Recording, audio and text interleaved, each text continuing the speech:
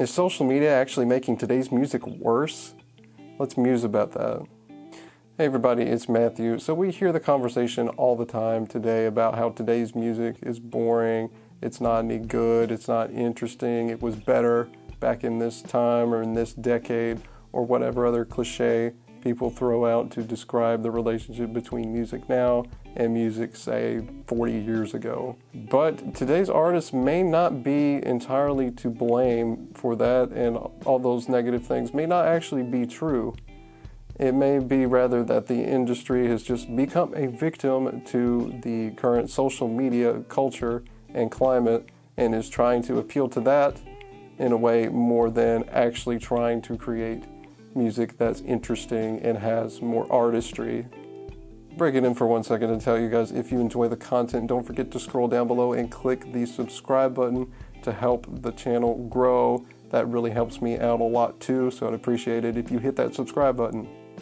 But let's get into more specifics about that. So people think back in the day that it was a lot of musicians just writing music to be artists and doing all of that stuff, which, you know, is the case. And that hasn't changed today. There are still plenty of people doing that. It just matters who's pulling those strings. Of course, back in like the 60s, 70s, 80s, 90s, you know, you had A&R people, you had managers, you had things like that. You had the execs at the record companies.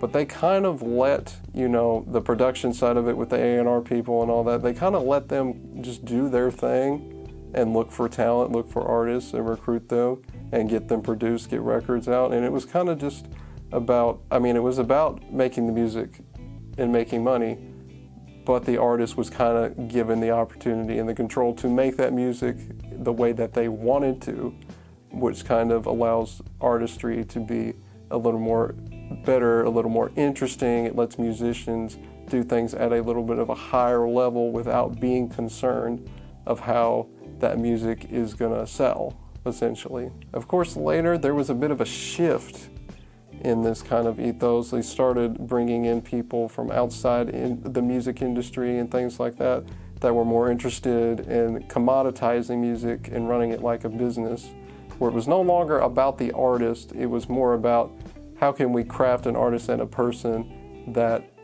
creates music and has music that is going to get sold and actually go to the top of the charts and all those things, which sort of changes how these bigger artists come up, and it changes the style of their music and the place where that music is coming from. So it kind of loses some of those great things that music may have used to have back in the day. But of course, that's kind of the difference. Like I said before, those things haven't changed. That hasn't gone away. It's just the stuff that's not like it was back in the day is what has risen to the top currently. But in modern day, you can see that everywhere. Songs have hooks all over the place, and they're usually under 3 minutes or even shorter. It's all hooks. Every section is a dang hook all of the time. You know, you have multiple people, you have teams of writers making these songs for these artists that at the end of the day aren't doing all of that writing on their own. These guys have these things written for them already. They come in, sing their thing, they're done, that's it, they're gone. And it's a much cheaper and a much more efficient way to make music, and it's also what appeals to the modern day consumerism that has been created by social media and how it has to be consumed. Now, how do these two things connect?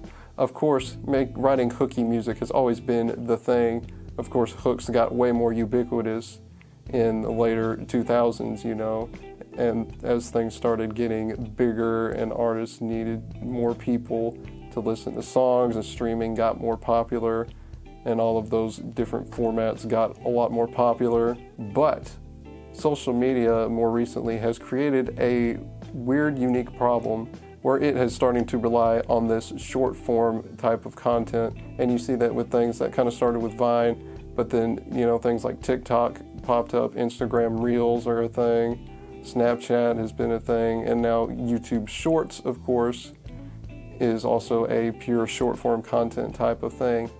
And I think what happened to people is they started consuming social media so much that everything they consume has to somehow fit into that type of programming in their brain, because that's what social media essentially does. It reprograms your brain to want to look at this content, to want to scroll endlessly, to look at all this short form stuff. And so not just the music industry, other industries have to figure out how to appeal to that. And that's what has happened to the music industry, is that rather than trying to make good artistry, good music, it wants to appeal to that social media based short form consumerism. And then that's what you see what happens. You get a bunch of hooks so you can reel people in so they don't scroll past the music or the video or any of that stuff, so they don't get bored with it. And it's got to be short, because if it's too long, they're going to go away from it and not care about it, because their brains have been programmed to want more and more content as quickly as possible and as efficiently as possible. And if you don't catch them in like 5 seconds, you're dead.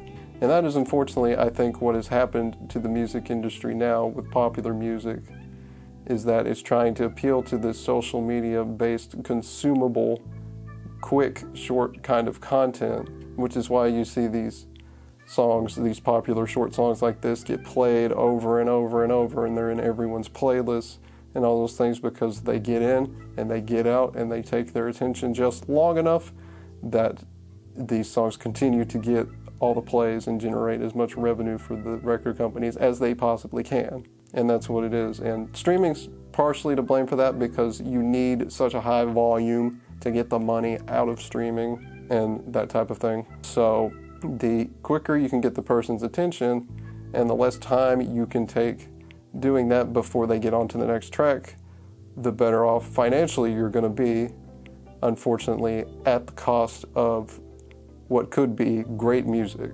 And of course, some bands have kind of tried to get around this by like releasing a lot of music at a time. You know, maybe they make an EP every year or a couple of EPs every year and release them so that you can kind of keep the attention and the interest going, even if they're still trying to make, you know, good music that isn't trying to appeal to this weird social media driven dynamic.